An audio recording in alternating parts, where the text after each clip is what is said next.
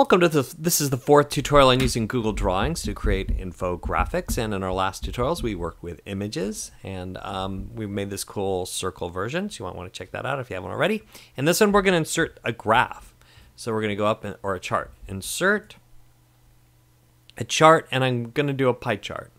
You have bar, line, graph, and it automatically inserts the chart, and it did the research for the kids. If you can look closely, all the data is already in the charts. They don't have to do anything. So Google's done everything for them. Oh, I'm just kidding. We're going to add our own data to the pie chart. So, or they could do the graph. But we're going to, right from here, we can open this within Sheets and do some customizations to it. So I'm going to call this, instead of the teams here, I'm going to do a pie chart on my dream summer day. So my dream perfect summer day would be sleeping for 8 hours. Beautiful. The next is, I love, so first thing I do when I get up is reading. And I'd love to just be able to do that. Reading and drinking coffee simultaneously for a couple hours at least. And you notice as I add these, it's changing my graph. And then just, family time. Just hang with the family. Go. Let's just do that 6 hours. So then I also really into swimming, and I want to get a couple hours a day of swimming.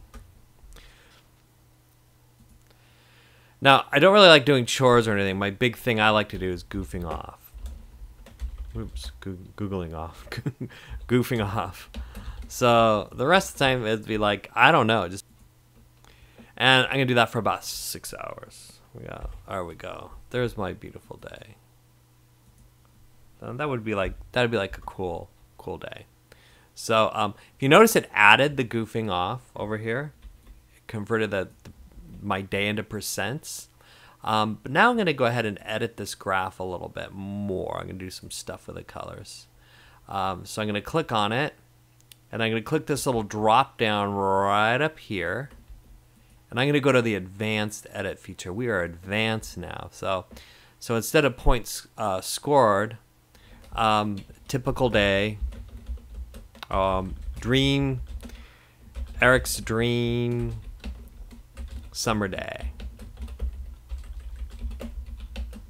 Dream on, Eric, in hours. Okay? So I have it in hours. That's other stuff I can customize here. So I can make the title bold and change the color of the title. There we go. I'll make it a little darker than that. Make it purple. I could put the legend on the left or the right. I kind of like the right. I can make the legend text a little bit bigger. Might want to do that. And bold.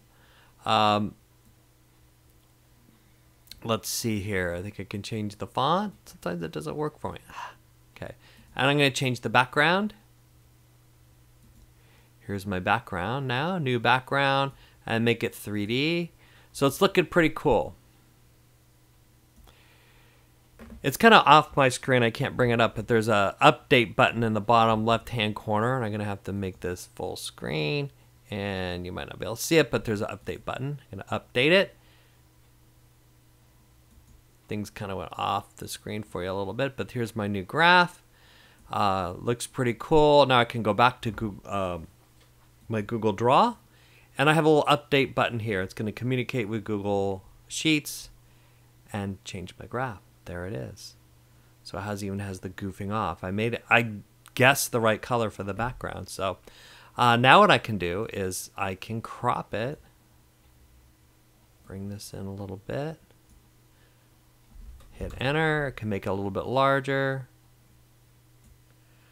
And there.